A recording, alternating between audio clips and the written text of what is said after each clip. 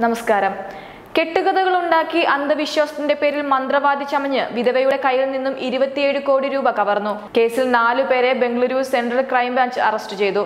ദേവരാജ്, സായി കൃഷ്ണ, പെരുമാൾ, മഞ്ജു എന്നിവരാണ് അറസ്റ്റിലായത്. ഒളിവിൽ പോയ കേസിലെ മുഖ്യപ്രതി നാഗരാജ് എന്നയാൾക്കായി തിരച്ചിൽ തുടരുകയാണ്. രാമമൂർത്തി നഗർ NRI ലേഔട്ട് സ്വദേശി ഗീതയാണ് ഫെബ്രുവരി 20-ന് പോലീസിൽ പരാതി നൽകിയത്. അടുത്തിടെ നിലവിൽ വന്ന അന്ധവിശ്വാസ നിരോധന നിയമത്തിന്റെ അടിസ്ഥാനത്തിൽ കേസെടുത്തു. കുടുംബത്തിൽ വിവിധ പ്രശ്നങ്ങൾ നിലനിൽക്കുന്നതിനിടെ 2009-ൽ ഭർത്താവ് മരിച്ചതായും പിന്നീട് 2014-ൽ സുഹൃത്തു വഴിയാണ് പ്രധാന പ്രതി നാഗരാജിനെ പരിചയപ്പെടുന്നതും യുവതി പരാതിയിൽ പറയുന്നു.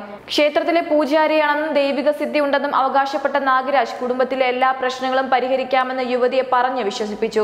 ദുഷ്ടശക്തിയാൽ യുവതിയും 3 മക്കളും മരിക്കുമെന്നുൾപ്പെടെയുള്ള പേടിപ്പിക്കുന്ന കഥകൾ നാഗരാജ് പറഞ്ഞ് വിശ്വസിപ്പിച്ചു. ഇതൊഴിവാക്കാൻ പൂജകൾ നടത്താമെന്നും സ്വത്ത് കയ്യിൽ വെക്കരുതെന്നും യുവതിയോട് പറഞ്ഞു.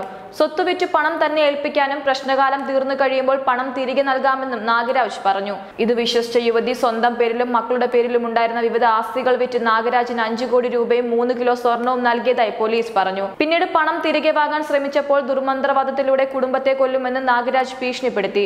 ഇതേ തുടർന്നാണ് യുവതി പോലീസിൽ പരാതി നൽകിയത്. ഭർത്താവിന് കുടുംബപരമായി ലഭിച്ച വസ്തുക്കളായിരുന്നു വിറ്റതെന്ന് പോലീസ് പറയുന്നു.